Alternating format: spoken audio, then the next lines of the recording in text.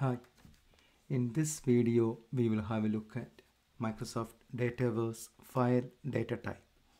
So here is my custom entity called customer document, and I have got a column called document which is a file data type.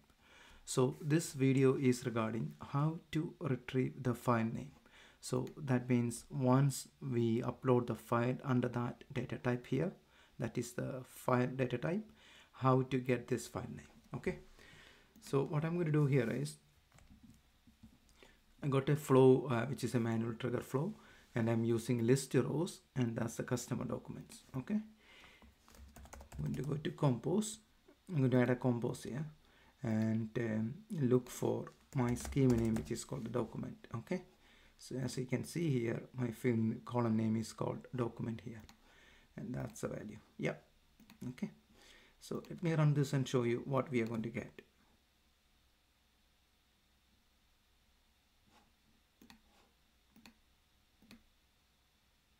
Right, so we have got two records, so I got the ID of that document. Okay, so remember the file is not directly stored under the custom entity called customer document. Okay, so if you want to retrieve this file and if you want to send email, retrieve the file and send as an attachment, I have got other videos in my channel. Please go and have a look. Okay, now how to get this file name. Okay, so if you look the schema name, you can see it's my scheme name is ajb underscore document. Okay, and what we need to do here is to get the name, look for the p code. This is what generally I do, and copy that schema without the at sign because it's in a loop.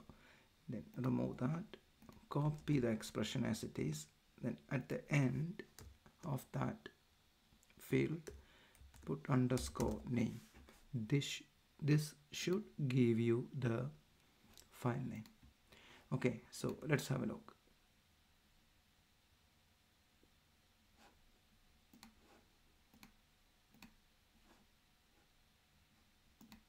Here it is. See, I got the file name now.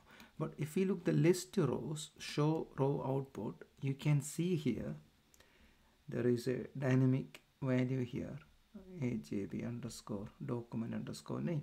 See that? And also that's a document ID there.